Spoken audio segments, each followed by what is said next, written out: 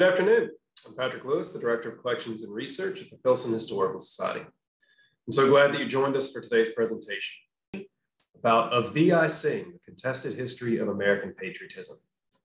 Benjamin Railton is Professor of English and American Studies at Fitchburg State University. He's the author of 6 books, most recently Of Thee I Sing.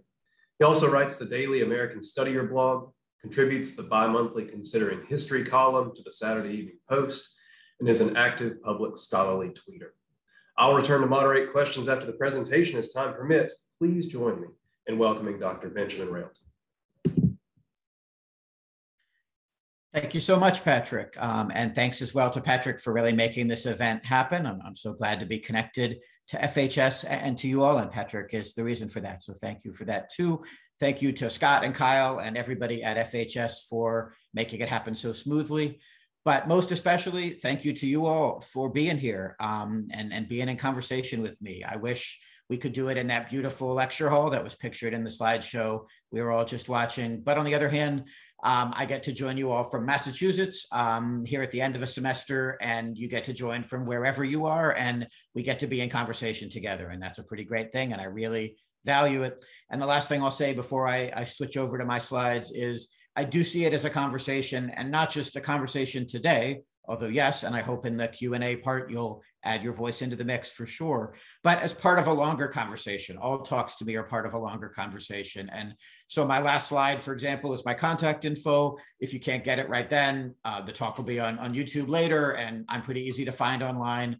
And I really hope you'll reach out and keep the conversation going beyond these few minutes today as well. That's entirely how I see moments like this, and I'm so glad to be in this part of the conversation with you all. So in that phrase that has defined our last couple of years, let me share my slides and we will get the conversation going. I guess the other phrase is, I think you're on mute, but luckily I am not on mute. So we will get the conversation going here about that topic, which is the same title as the book that Patrick mentioned, The Contested History of American Patriotism. And I'm mainly going to focus on ideas and histories, but I do need to start with a more contemporary moment that can, I think, help us think about the stakes of having these conversations. And they are, to my mind, very present and very high.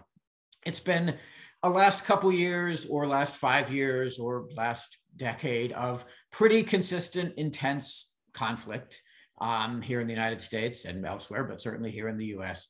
But I think if there were one month that most embodies, most exemplifies those conflicts, it would have to be last January 2021. And I don't just mean embodies because there were hugely conflicted moments in that month, although there were, and I'm talking briefly here about a couple of them on very different levels, but both very conflicted to be sure. But I also mean embodies because these moments were so clearly defined in relationship to some of the big ideas and debates that have really been at the center of all of these conflicts. And to me, patriotism is one such idea and debate around patriotism, what it means, how we think about it, who is and is not a patriot. Those questions have been pretty consistently central to the last couple of years of American conflicts and debates. And we see that really clearly in these January 2021 moments. So just a quick quote from 2 particularly striking such usages of patriotism in those January 2021 moments. One is a really provocative and important article in The Nation magazine, which covered a group of the participants in the January 6th insurrection in Washington, D.C. And as part of that article, the journalist quoted a woman who was one of the insurrectionists when police had begun to fire tear gas at her and her compatriots. And she noted, "This is not America. They're shooting at us. They're supposed to shoot Black Lives Matter, but they're shooting the patriots." And you can see there a couple of things: the self-identification as a patriot, as a member of a patriotic community and action, and also the differentiation of an us from a them, that there are groups, including other protesters, of course, right? Because that's what Black Lives Matter had centrally been for many months leading up to that, who are not patriotic, who are the opposite of that, and thus are not American in that idea as well. So a lot of layers to the way patriot and that quote are expressing different aspects of that woman, and I would argue that group and that event's ideas and perspectives. A couple weeks later, again, a very different kind of event, but another very conflicted one, was the release of President Trump's 1776 Commission report, which was released on Martin Luther King Day, no less, in January 2021, and which in its self-definition and again in its definition of an opposition really clearly used this idea of patriotism, defining its own goal, the project and report's own goal, as restoring patriotic education that teaches the truth about America, and defining it in opposition to these anti-American, unpatriotic forces, such as universities in the United States that generate, at the very least, disdain, and at worst, outright hatred. Again, the opposite of what would often be defined as patriotism. So a couple of striking January quotes and moments that really embody not just so many of our conflicts, but also, I would argue, the central role of patriotism and ideas and debates about patriotism in those conflicts. Well, it just so happened that a couple months after that, I had a book that was coming out that you've already heard a little bit about. This is the cover of In Rowman and Littlefield's American Ways series, a really great series centered around big American questions and ideas and concepts. And this project was focused on patriotism, and specifically on how the history of that idea has never meant just one thing in America. It has always been contested. There have always been multiple and conflicted meanings and definitions that we can trace across our history and certainly think about in our current moment as well. Today, I'm going to talk briefly about a couple of layers to that for just a couple minutes each in these three sections, and then would love to hear your follow-up questions, ideas, further thoughts in the Q&A, and as I mentioned, certainly beyond my last slide is that contact info. I'm going to start by briefly talking about the four main categories, the four main types that I try to define in this book, beginning in my intro and then carrying forward throughout the rest of the project, thinking about all four of these types. And strikingly to me, one particular song, a patriotic anthem of sorts, America the Beautiful, in its four verses, quickly, but I think strikingly depicts all four of these categories of patriotism. So I'll begin there to lay out a little bit about some of the different things that I mean when I talk about patriotism. And then I'm going to use two particular kinds of case studies, one historical moment, and then a group of figures to talk about kind of the two central types that are at the heart of my project in conflict with each other, certainly contested with each other. What I call mythic patriotism, and thinking about how about 100 years ago was a hugely striking case study in that type of mythic patriotism. And then its alternative, to my mind, critical patriotism, and highlighting briefly just a few figures and texts that can embody how I want to define and think about that category of patriotism. So those are my three sections, and then I look forward to continued conversation, as I've mentioned. So starting with these four types, and I'm not going to read all the text on these slides. I wanted to give you a little bit of a snippet of how I think about these types, if you're able to take a look at them, and then if you're able to revisit them, if you're interested on YouTube or beyond. So the type of patriotism that I think we most often mean when we use the phrase in a shorthand way and a quick way is what I would call celebratory patriotism. Occasions, events, expressions of patriotic love of country in a kind of celebratory mode, in celebratory ways. Things like the singing of the national anthem or July 4th celebrations, as I mentioned here. And I want to be really clear that I don't see, and I don't in this project argue, that celebratory patriotism is necessarily problematic. It doesn't have to be. If anything, I would argue it can be really inclusive, really shared, an expression of pride in a shared community that all can be part of. Too often it turns into the second category that I'll get to in a second, which is very different, but it doesn't have to. I think celebratory patriotism has real collective value and can be really inclusive. And one expression of that inclusive vision, I would say, is the first verse of America the Beautiful. Catherine Lee Bates, Wellesley college professor, English professor, was traveling the country by train in 1893 to end up in Colorado, where she was going to teach a summer program.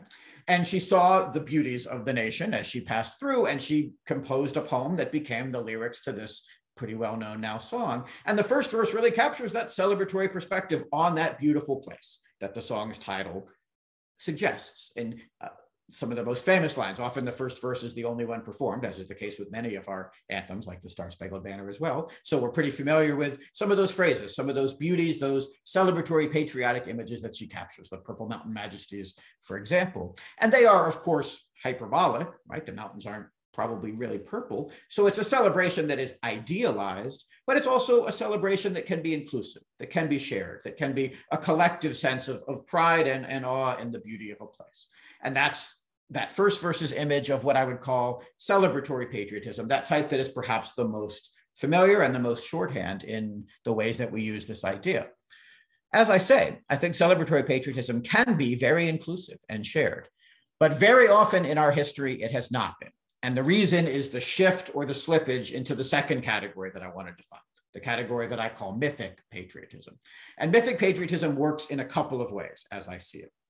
One level, and perhaps the most central one, is creating and depending on a very particular set of images of the United States about which we should be celebratory, which we should celebrate. A mythologized narrative of American history, American identity, that is the center far too often of our celebratory patriotisms. And I would go a step further and say that much of the time that mythic patriotism, those mythologized narratives, have been white supremacist, or at least very white-centered in many different ways, leaving out as many American communities and histories and stories as they include. And then the second layer, and perhaps the even more salient one to thinking about how mythic patriotism works in our history and in our present moment, is that anyone who doesn't agree with that mythologized vision, who challenges it, critiques it, is defined as outside, not only of that patriotism, but outside of America, un-American, anti-American. That in the mythic patriotic narrative, if you are not fully endorsing that mythologized version, you are unpatriotic and anti-patriotic, as we saw in the 1776 Project's definition of its opposition. And the second verse of America the Beautiful doesn't do the second thing. It doesn't define anybody as unpatriotic or anti-patriotic at all, but it certainly captures what I would call a mythologized narrative, a mythic patriotic narrative, particularly of one particular origin of America, the arrival of the Pilgrims, the Puritans here in Massachusetts, describing, for example, the pilgrim feet whose stern impassioned stress, a thoroughfare for freedom beat across the wilderness. Now, defining the Pilgrims as an origin point is already a kind of exclusionary, mythologized narrative of American history, one that leaves out at least as many communities as it includes. But by describing the place where the Pilgrims arrived as a wilderness, Bates and that verse go even further, explicitly leaving out, for example, the indigenous communities, the Native American people whom were present there, whom the Pilgrims met so immediately and depended on so fully. So again, it's not the most exclusionary form of mythic patriotism, that second verse, but it reflects the idea of a mythologized national narrative as part of what is, or the center of what is being celebrated. And that's the second category. And I'll return to one particular case study in a couple minutes of the many layers of how mythic patriotism can work and can exclude so fully so many Americans. So celebratory isn't necessarily problematic to me, but it can slide very easily into mythic patriotism and become exclusionary and limiting. So my third and fourth categories represent alternatives, particularly alternatives to mythic patriotism, but also alternatives in some ways to celebratory patriotism's limits. Both of them, as I say in the middle of this slide, are ways of thinking about patriotism not as a passive, accepted celebration of existing histories or myths, but as a more active, ongoing process that we all have to participate in that challenges some of those myths and pushes in a different direction, pushes in fact toward a more inclusive and more genuinely ideal vision of the nation. The third category is what I call active patriotism, which is actions that are taken in service of or sacrifice for some of those patriotic ideals. And in my project, I think a lot about military service for sure, but there are lots of such actions that can be taken in service and sacrifice of a patriotic vision of the nation, including protest for sure. I would argue that protest is very consistently a form of active patriotism. The third verse of America the Beautiful does define a military service as its patriotic emphasis, specifically Civil War military service, and more specifically and importantly for how I want to define this category, the service of US Army soldiers in that Civil War on behalf of the freedom for which the war was ultimately fought. So Bates writes there that it's the beautiful for heroes who proved in liberating strife that more than self their country loved. And that liberating strife phrase is really key, defining the war, as I would too, as ultimately a battle for freedom, particularly enslaved African Americans' freedom, defines then the military service, the active patriotism of those who fought, and particularly those who died in the US Army, as contributing toward that idealized next step, toward pushing the nation closer to its ideals. So Bates wants to think about US Army service that way. I want to think about a lot of different service and sacrifice throughout US history as examples of this active patriotism. And then relatedly, but differently as well, is my fourth category, and my other most central one alongside mythic patriotism and in direct opposition in many ways to mythic patriotism, which is the form that I call critical patriotism, a patriotism that is about highlighting the nation's failures or flaws or shortcomings, the gaps between its ideals and its realities, in an effort with a goal of pushing the nation forward closer toward those ideals, toward that more perfect union. A riff a bit on what Howard Zinn famously quoted: dissent is the highest form of patriotism, that to dissent is not simply to challenge, it is to express one's love, one's critical love, in an attempt to make the thing one loves more like its best self, more like its most ideal vision. And the fourth verse, the final verse of America the Beautiful, interestingly, if briefly, gestures, I think, at the idea of this critical patriotism. Bates writes there that America the Beautiful, for a patriot dream that sees beyond the years, thine alabaster cities gleam undimmed by human tears. Now you could think about this as a religious reference in part, the idea of a kind of heavenly future, but this is a patriot dream that Bates is quoting here. It's not a Christian dream, it's not a spiritual dream, it's a patriot dream of a future that is better than the present, that is undimmed by the tears of this present moment. And the 1890s were certainly a moment of intense tears and conflicts in a variety of ways with which Bates was intimately familiar and concerned. So thinking about a dream of a future that is something better than the present, and of course to get there requires fighting for it, working toward it, and that requires challenging all the ways in which we are not there. So briefly gesturing there at what I would argue much more fully in the project is this fourth type, this type of critical patriotism. In each of my chapters in the project, I trace all four types in 8 different historical moments, from the Revolutionary period up through the 1980s, and then I come up to the 21st century in my conclusion. Today, I'm going to focus in my last 2 sections on a couple particular lenses for thinking about especially my 2 most explicitly contested types, mythic and then critical patriotism, although I'll be happy to talk about all of these and anything else that you might be interested in or want to add into the mix. So when we think about mythic patriotism, I try to trace it across all 8 of my time periods and certainly into the present moment. But I think 100 years or so ago, the 19-teens and 20s were a particularly striking example of how mythic patriotism is created, how it works, how it excludes so many different Americans in so many different ways through these mythic patriotic expressions. And that really starts with the president of the US in the 19-teens and with a couple of laws that he pushed for and argued for very overtly for many years, the laws that became the Espionage Act of 1917 and the Sedition Act, especially of 1918. And President Woodrow Wilson, it's worth being really clear, was arguing for these laws long before the US was involved in World War I. They're often defined as wartime laws, and we do see expressions of mythic patriotism often amplified during times of war, for sure. But Wilson was arguing for these laws when the US was still neutral and not in any way involved in World War I. So these aren't just wartime ideas. This mythic patriotism began before that and began with very specific definitions of who was and was not part of America and how to try to exclude those who were not and amplify those who were in this narrative. We see that in Wilson's 1915 State of the Union, delivered in December 1915, where he argues that there are citizens of the US who have immigrated to the US and been welcomed under our, as he puts it, generous naturalization laws, who pour the poison of disloyalty into the very arteries of our national life. And that passing these laws that Wilson was arguing for to Congress is doing nothing less than saving the honor and self-respect, the very kind of core identity and attributes of the United States, that these are un-American, anti-American forces, treasonous, disloyal forces, and passing these laws is necessary to more fully exclude them and safeguard this we that he is defining, this American identity. Congress debated those laws for some time, but it did eventually pass both the Espionage and Sedition Acts in 1917 and 1918. And the Sedition Act in particular is about as explicit a legal reflection of mythic patriotism, of that us versus them and that attempt to exclude any criticism of the us that is being created as I've ever encountered. It made illegal, for example, any disloyal, profane, scurrilous, or abusive language about the form of government of the United States and other things, or the flag of the United States.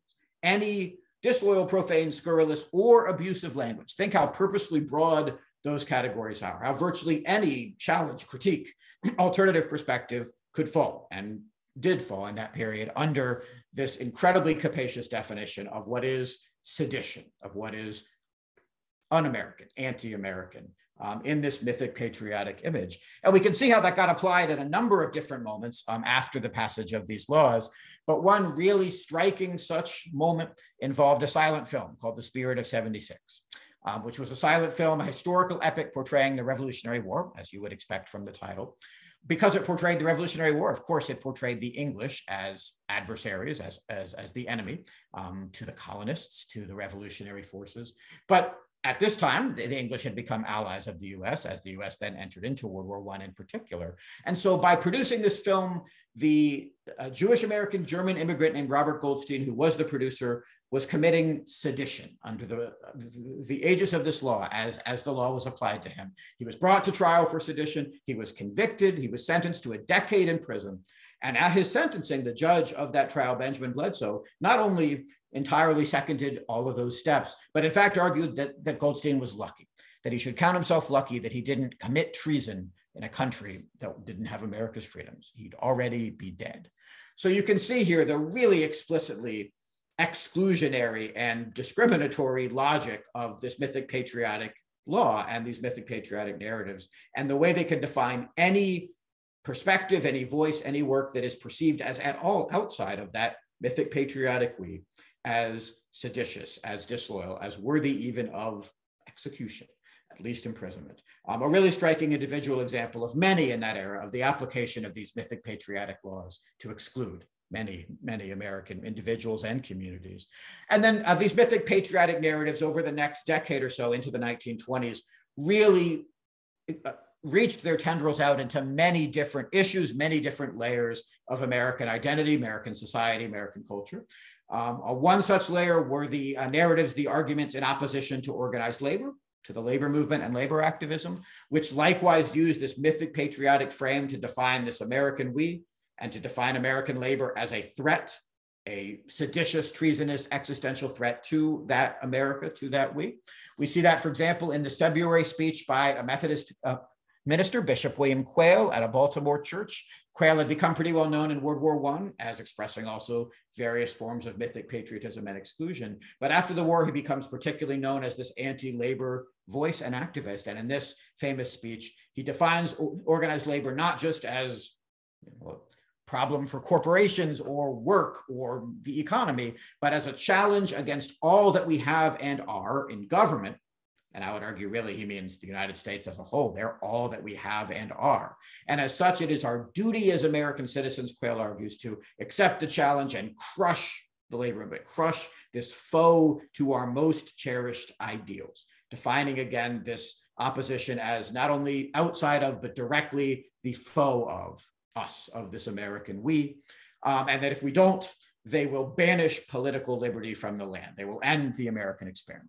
Now, of course, it's worth noting the irony here, the hypocrisy of arguing to banish liberty in the name of protecting such liberty. But the broader idea here is this us versus them, this patriotic, mythic patriotic vision of an American we, of these forces in opposition to it as anti-patriotic, unpatriotic, un-American, in need of fighting to save that we. And that led, among other things, to a corporate plan that became a pretty widespread plan in the 1920s called the American Plan.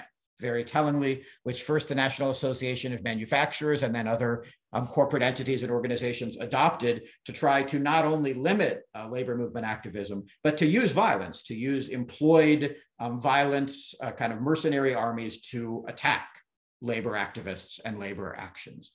So again, the use of explicit violence as well as rhetorical violence to define these forces as un-American in that American plan, as Quayle was in his speech. One additional layer of that mythic patriotism. We certainly and relatedly saw that play out as well in the many different narratives around the period that became known as the Red Scare, the fears, the narratives of socialism, communism, Bolshevism, all these related phrases, as another set of threats to the United States. But it's worth being really clear that many, if not most of those perceived and defined by this narrative as threats were not, say, from the new Soviet Union or any other country. They were from the United States, being defined as un-American, anti-American in these ways. That happened, for example, in Seattle in 1919, where there was a general strike of workers taking place there, and a newspaper warned them to stop because this is America, not Russia. And the mayor of Seattle at the time, Ole Hansen, explicitly used that mythic patriotic lens. The time has come for the people to show their Americanism,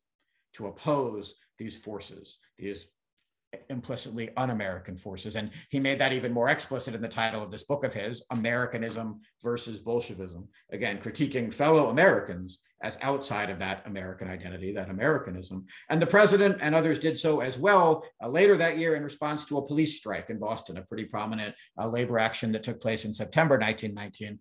Wilson called that action a crime against civilization, going even further in the us versus them, in the who is in the we and who is not, civilization and its opponents in that frame. And then in terms of exclusionary mythic patriotism, an editorial in an Ohio newspaper made the stakes of that really clear, arguing that when a policeman strikes, he should be debarred not only from the job, but from citizenship as well.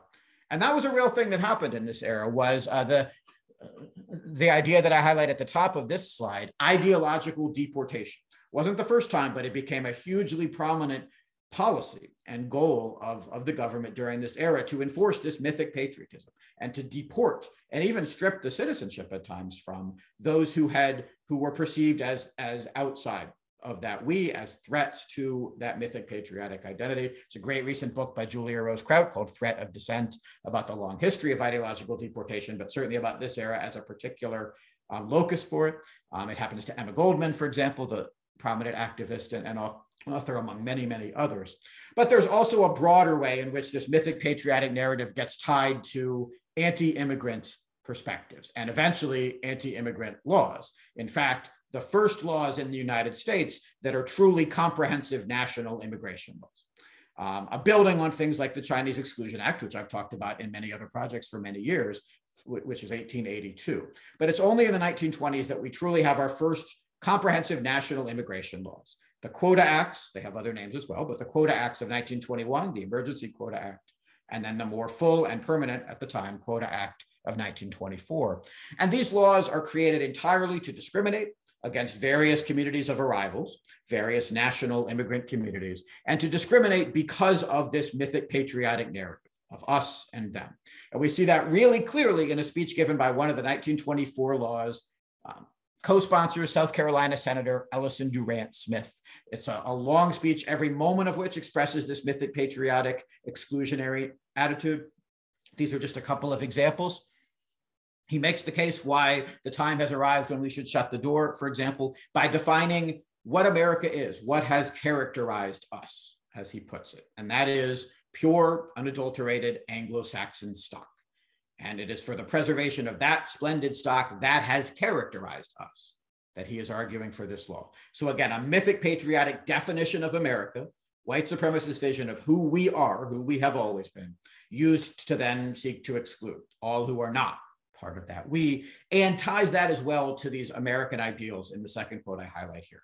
American progress, the genius of our government, the opportunities that lie about us. All of these have to be safeguarded, Smith is arguing, by passing this exclusionary, discriminatory immigration law. Let us keep what we have, protect what we have, make it the realization of the dream of those who wrote the Constitution. All these layers of a mythic, patriotic definition of America, vision of us, and then of this attempt, this goal of excluding all those who are outside of that mythic patriotic definition. All part of the rise of those national immigration laws in the 20s. And then the way that dissenters are treated in this period is just one more clear expression of this mythic patriotism. These are both huge events that I'll just very briefly touch on, but the Red Summer, which really was a year-long a set of racial terrorist massacres and lynchings of African Americans throughout the US, often focused explicitly, as that one photo indicates, on African American World War I veterans who, in their very identity, represented a different vision of America and American patriotism, and in their uniform even more so, and yet were really consistently the initial targets of these lynchings and massacres by white supremacists who, of course, subscribed to a very different vision. And similarly, the way the Silent Sentinels were treated, the suffrage activists who protested in Washington, D.C. for years on behalf of women's suffrage, and who were again and again arrested, beaten, tortured in one particularly famous event, the November 1917 Night of Torture, as it was called, or Night of Horror, as it was called, where a group of these Silent Sentinels were imprisoned in a Virginia prison, Occoquan workhouse, and tortured throughout the night by prison guards and other officials. And again, treated as enemies of the US because of their dissent from some of these ideals. But to transition to critical patriotism, my last topic, they persist even in the face of such treatment. And here are two examples from those particular, or related to those particular moments. One of them is a wonderful column by W.E. Du Bois in his new Crisis magazine that he founded and was editing for the NAACP, a column called Returning Soldiers, about those returning World War I African-American veterans who returned from fighting and, as Du Bois put it, returned fighting to save not only democracy abroad, as Du Bois ended his column, but the United States as well. So a critical patriotic vision of what those African-American soldiers and veterans and critical patriots represented and could be and do in the US in this very different vision from the mythic patriotic one. And I would say the same about Alice Paul, one of the main of those Silent Sentinel protesters, who a doctor who was treating her after a hunger strike during one of her imprisonments noted, had a spirit like Joan of Arc, and it is useless to try to change it. She will die, but she will never give up, willing to sacrifice even her life in an active and critical patriotic way on behalf of the ideals that she was fighting for and that she was trying to push the nation toward. Certainly an example, I would argue, of both active and critical patriotism, as those African-American World War I soldiers in their own way were as well. And that's my third and final topic for today, is just to spend a few minutes highlighting a few other examples of this alternative. Again, I have 4 total categories, and they're all worth, I believe, exploring and thinking about and connecting to our history and our present. But at the heart of this project is this conflict, this contest between mythic patriotism and critical patriotism. A patriotism that argues, no, to challenge the myths, to challenge those narratives is not to be unpatriotic. It is instead a deep-seated form of patriotism that uses such challenges in an attempt to both highlight the darkest sides and push the nation toward its more ideal, more perfect union. So I'm just going to highlight a couple examples across the 19th, 20th, and 21st centuries, very briefly, of what I would call critical patriotism. And I trace this across all my chapters and time periods in the book up to the present moment, and would be happy to keep talking about and sharing examples of the legacies of critical patriotism throughout our history. So in the 19th century, the two that I'm going to briefly highlight are these two men, William Apess, sometimes pronounced Apesh, a Native American minister, orator, essayist, activist, and obviously the better known of these two, Frederick Douglass, the escaped fugitive enslaved person turned abolitionist, civil rights activist, educator, author, diplomat, and much more besides. And I'm highlighting very particularly for just a second here, one text of each of theirs. Critical patriotism takes place in a variety of contexts, certainly including protest and activism of various kinds. But there are many texts that really sum it up. And I'm just going to very briefly point to a few of them across these next couple examples. Apess, for example, has a really amazing speech called Eulogy on King Philip, which is his last public speech in a tragically short life before he passes away a few years later. It's delivered at the Odeon Theater in the heart of Boston, right at the time of the sort of first real surge of revolutionary collective memory. And in that moment, in that place, in that speech, Apess argues that King Philip, or Metacomet, the Wampanoag chief best known for King Philip's War, the 1670s conflict between the Wampanoag and the English, argues that he is a patriotic American founder, that he should be seen as part of the legacy of American identity and patriotism. And that not only by his descendants, by Native Americans like Apess and his peers, but Apess argues in the speech that every patriot should appreciate and hold in memory King Philip, this Wampanoag leader, as this embodiment of our ideals, of our histories at their best, a cause as glorious as the American Revolution, Apess says. And this is all just from the beginning of a speech that goes on for some time on multiple really impressive layers. But even just the act of delivering that speech, of arguing for a Wampanoag chief as an American ancestor, is a really powerful example of critical patriotism in the 1830s. 15 years later or so, Frederick Douglass delivers one of the best single expressions of critical patriotism in American history with his speech, "What to the Slave is the 4th of July." He was invited to deliver that speech to celebrate the 4th of July by a Rochester group. That was his hometown at the time. But he uses the occasion to turn the lens back on the invitation, back on his audience, and back on the gaps between America's ideals and its realities there in 1852. Arguing, for example, that to drag a man in fetters, and again, he was an escaped, but still at any time legally able to be recaptured into slavery individual, to drag a man in fetters into the grand illuminated temple of liberty, these mythic patriotic ideals, and call upon him to join you in joyous anthems or inhuman mockery and sacrilegious irony, highlighting those gaps. And yet both of these men end really explicitly with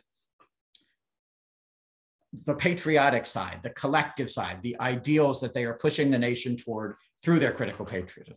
Apess does by arguing that what we have to do is to try to move forward together, you and I, his presumably white audience, his own perspective, all of us together, to move forward together into peace and righteousness as a whole, as a collective. And Douglass goes further still in his conclusion, arguing that he does not despair, that he has hope, and that hope comes in part from America's ideals, the Declaration, the genius of American institutions, and from his hope that collectively we can begin to move together closer to those ideals by, among other things, certainly abolishing slavery in that moment.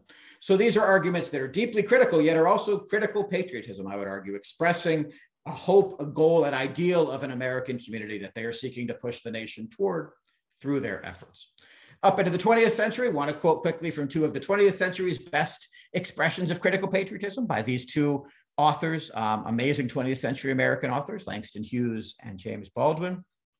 Hughes's is from a poem of his that is also on my short list of the best critical patriotic American texts, Let America Be America Again from 1936. And the way the poem works, even structurally, really expresses the back and forth between mythic patriotism and critical patriotism. So the first half of the poem has these kind of mythic patriotic ideals in the verses, in the stanzas, like the dream America used to be. But then there are these parenthetical responses from another speaker, an African-American speaker, challenging those myths. America never was America to me. There's never been equality for me nor freedom in this homeland of the free.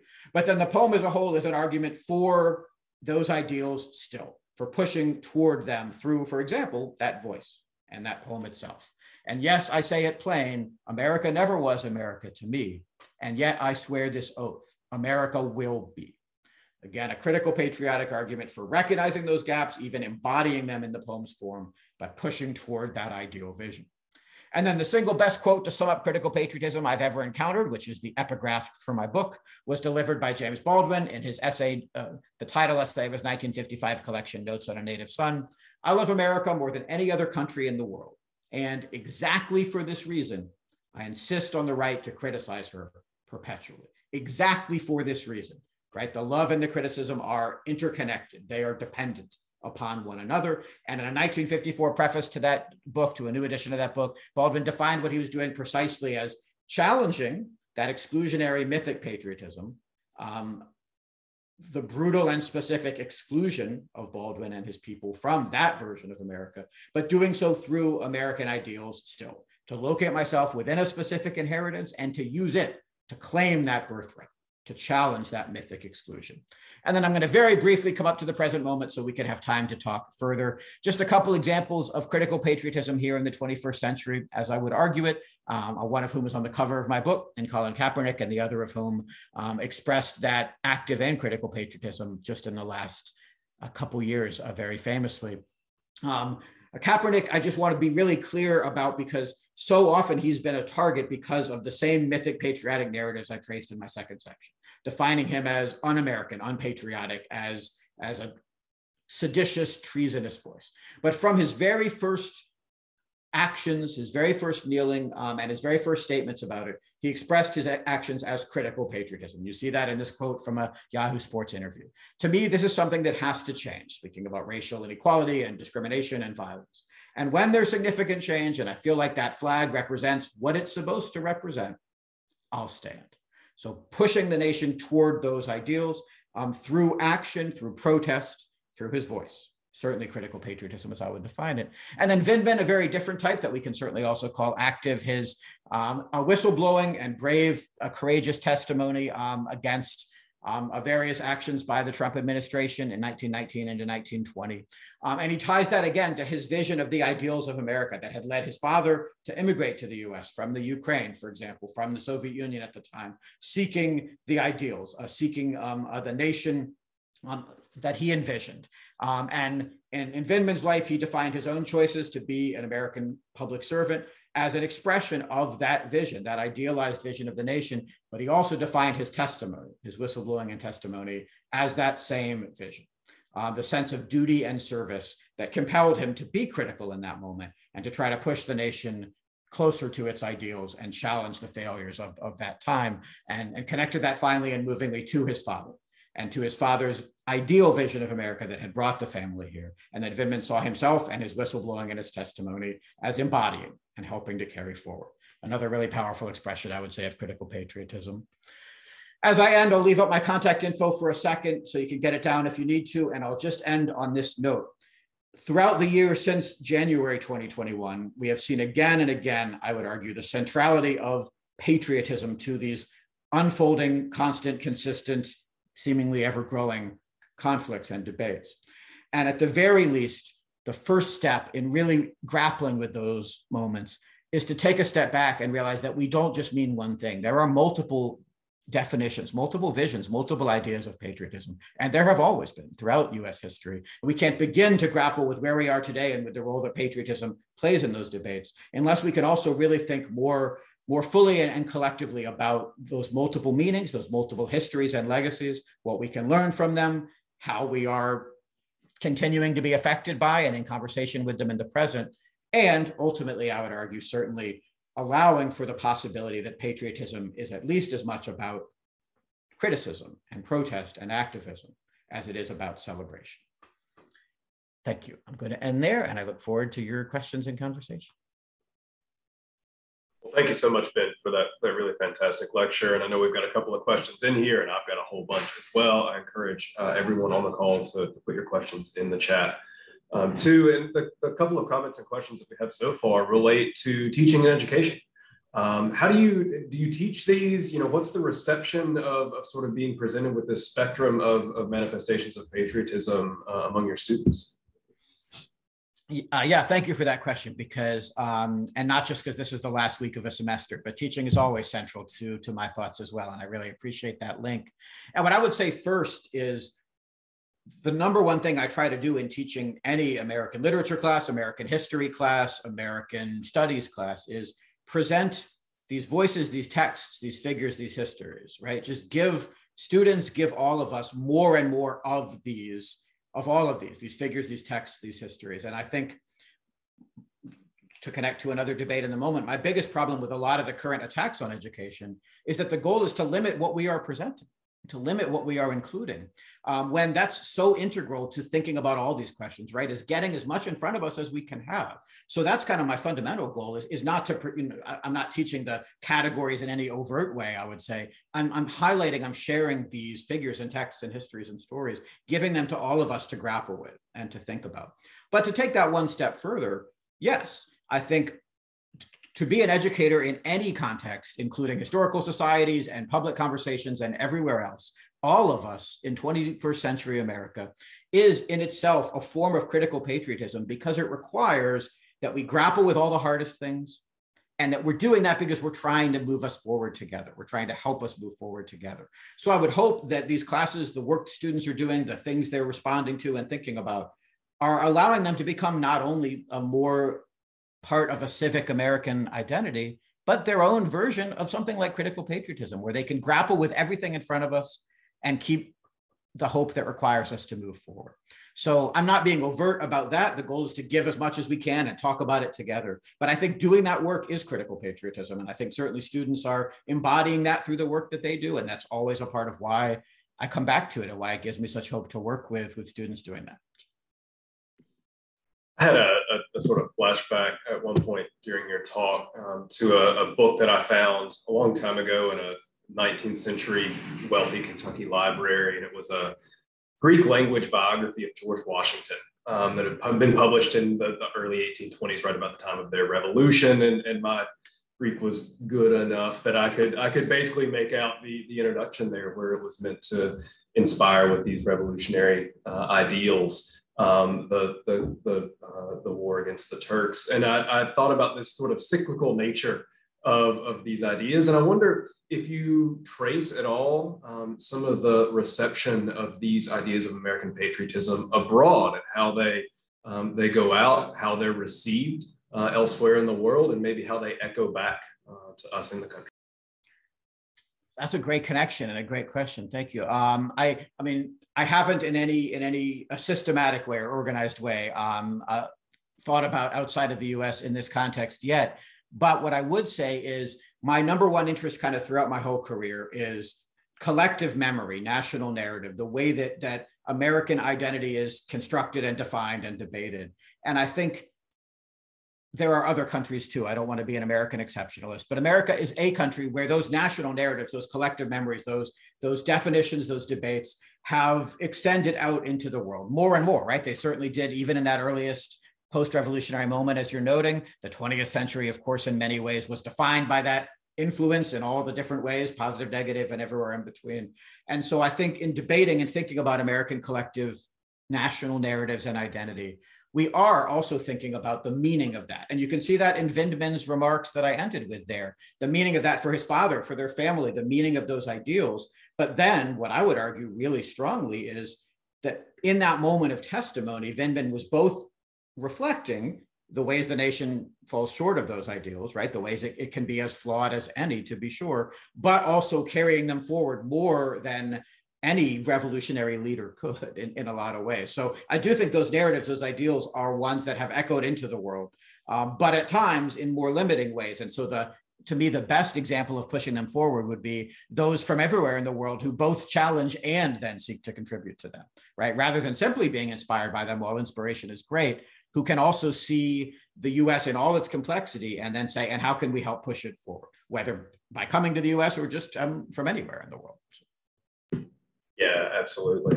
I was thinking too, along this theme of education, about, especially in the past year, sort of sitting at home as my son was doing online classes, as we all did, and thinking about the crystallization of a critical patriotism into a mythical patriotism, and how quickly that can occur, and how quickly that can sort of blunt or defang the criticisms embedded in it. I'm thinking about the Rosa Parks myth.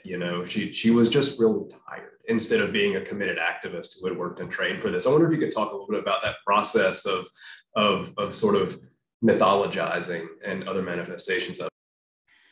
Yeah, and another civil rights example from right around that same period, of course, that's really striking to me that way is Martin Luther King. And so I had a piece in my Saturday Evening Post column when this book was about to come out, specifically focused on the civil rights movement as a moment of critical patriotism, in part because of that, because it has gotten turned into a kind of more sanitized at times and certainly more celebratory version of itself. And I think the March on Washington speech is a great specific example, right? That speech is best known for that one powerful image of the dream of the future where we are judged by the content of our character. But King opens that speech with this incredibly impassioned, angry critique of the lack of progress over 100 years from the Emancipation Proclamation to 1963, right? Saying it's been 100 years since the Emancipation Proclamation, and here are all the ways we have fallen short.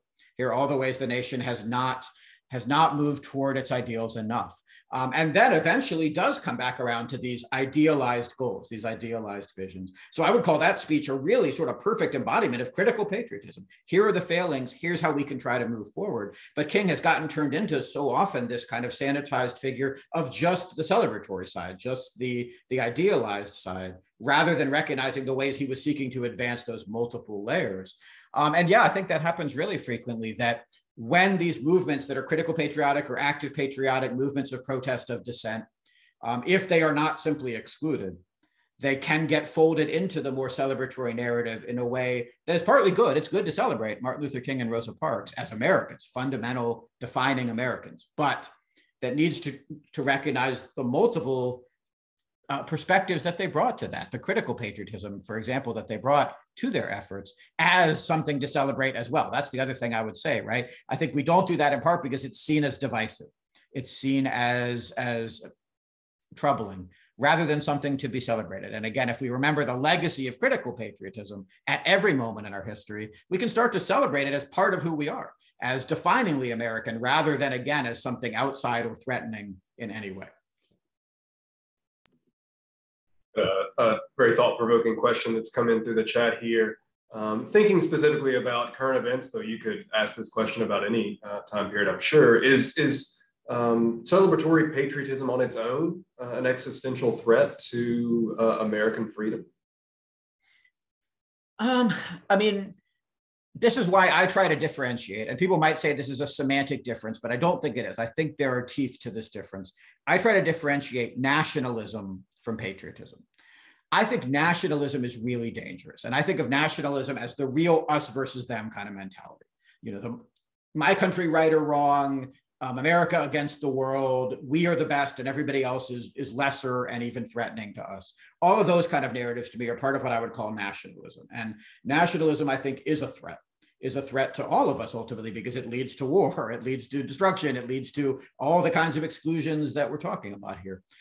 I don't think celebratory patriotism has to do that, although it certainly can. But I think there are ways to have pride, collective pride in a place that, for example, doesn't then say everywhere else is worse, much less a threat, that just says, here are things that we collectively are proud of and want to be linked by in celebration of together in our place. Like you could do in a town or a school or a state or whatever, and without then creating the us versus them, just saying, here's part of what makes us something I want to be proud of, and to keep fighting for that best vision of, that ideal vision of. But that fight is not against them, it's not against others, it's to keep pushing us forward, to be that thing that we're celebrating. So I do want to differentiate. And again, I think there's slippage a lot of the time, but I think nationalism is very dangerous. And it always has been, it certainly has been in the last decade or more.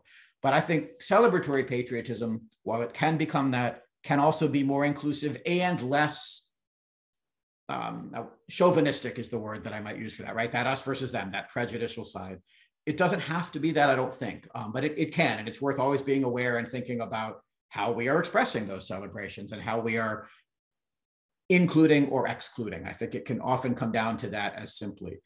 If we can say, here are the things I love about the United States, and here is the world that it's part of, for example, rather than the United States stands alone in that world as this one thing worth celebrating. Those are two very different starting points.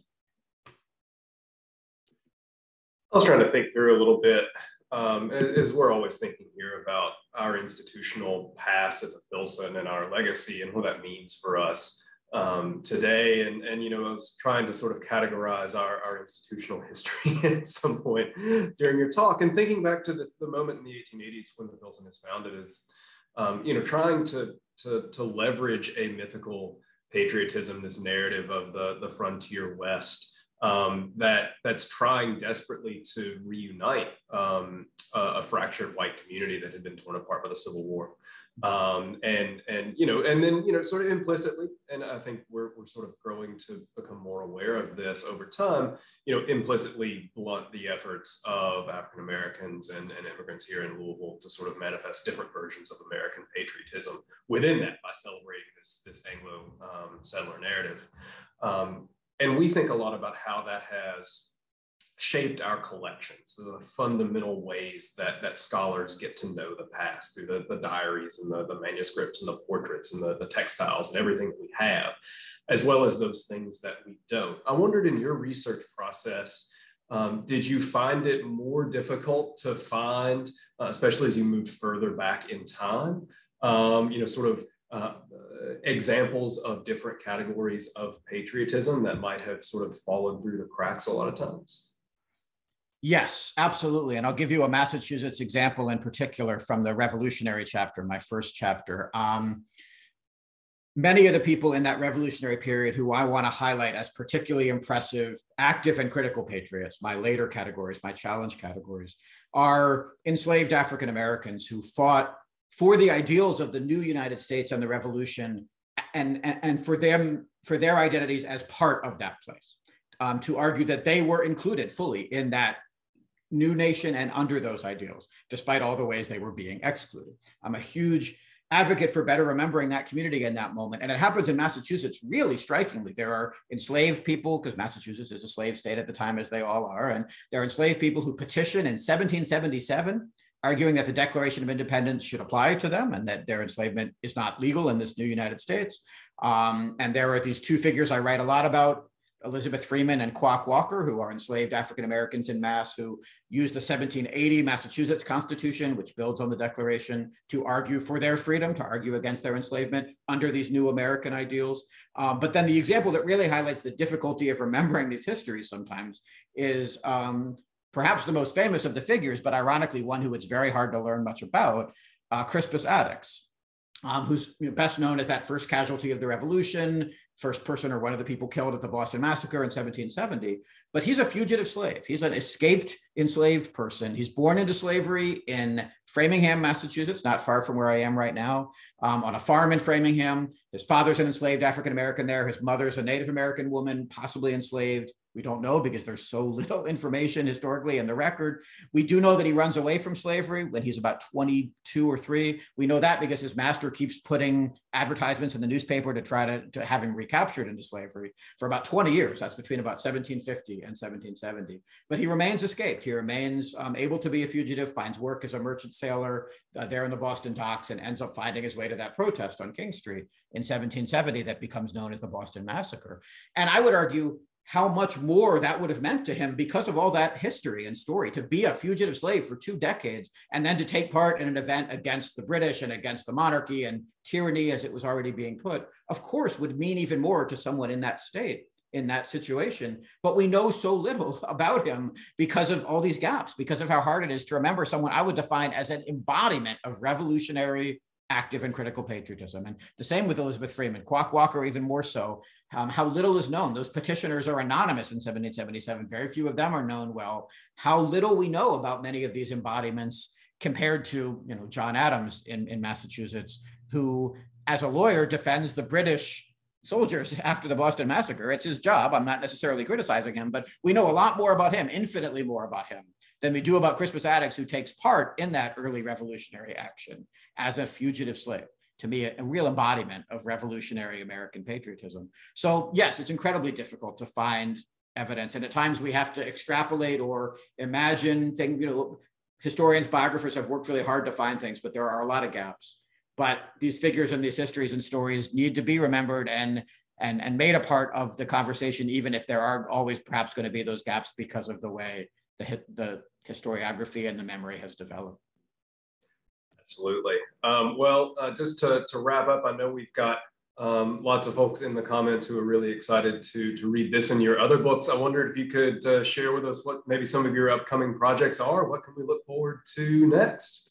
Sure, thank you. I'm working on a book right now that I'm hoping will be done in the new year and get out there. And that is about another moment that really embodies these conflicts, this contested moment, these contested moments. It's a project called Two Sandlots, which is about 2 spaces in San Francisco around 1880, which embody sort of exclusion and inclusion in that place, in that time, and overall. One is the site of a series of anti-Chinese speeches by an Irish-American immigrant who becomes kind of the leader of that anti-Chinese movement and is delivering these speeches in a place called the Sandlot in San Francisco. And then just a year after that or so, there's a baseball game played on a sandlot in San Francisco between a local team, an Oakland professional or semi-pro team, and a team from the Chinese Educational Mission, which is a group of young Chinese-American men who've been studying in Connecticut and New England, are forced to make their way west when their school closes during the exclusion era, but who play this last baseball game in San Francisco in 1881 against this Oakland team.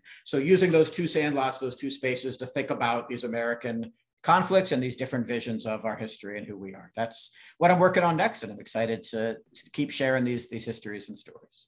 That sounds really incredible, and may all of our Pilsen speakers be blessed with your productivity. Well, thank you so much, Ben Railton, and thanks for everyone for joining and posing some really great questions. We really do appreciate it. I encourage everyone to pick up a copy of The I Sing. and follow Ben on all of his social media for more great content. Everybody have a great afternoon. Yeah, thanks everybody. Thanks Patrick and FHS.